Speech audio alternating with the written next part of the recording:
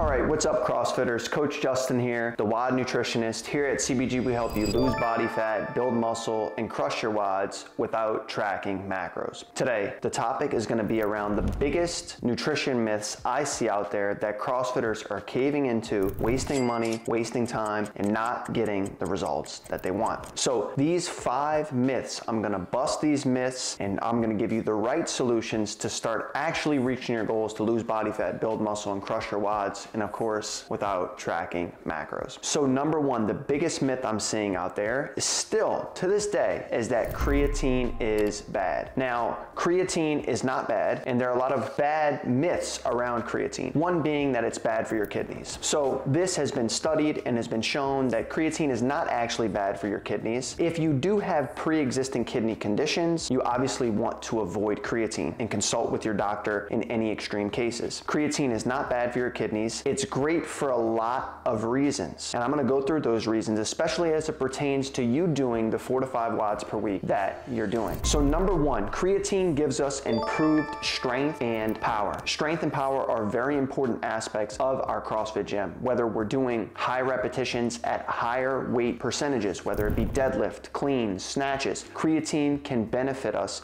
for those workouts or for those. So creatine increases muscle mass. Creatine helps us push longer in our workouts and lift heavier so that we can assimilate more muscle mass and we recover to build more muscle tissue overall. Now, another big myth around creatine is that creatine actually makes you feel bloated, when in fact, creatine is stored in the muscle. Creatine being stored in the muscle also attaches water. This is why you may see a slight weight increase whenever you start creatine, which will eventually settle back down, and being stored in the muscle only makes us look more jacked. So don't be afraid to take creatine thinking it's gonna make you bloated or make you gain fat. Creatine does not make you gain fat. You will hold a little bit of water at the beginning. I love the Extreme Endurance brand of creatine JB. It doesn't make me feel bloated. It makes me feel good, and you can find the link in our bio or below this YouTube video if you wanna go ahead and order some, right? So that's number 2. Number 3, as to why you wanna take creatine, is it helps improve and enhance our anaerobic endurance. Anaerobic endurance is endurance that we utilize in very quick short burst workouts, 1 to 3 minutes, right? So it could be a sprint on the assault bike.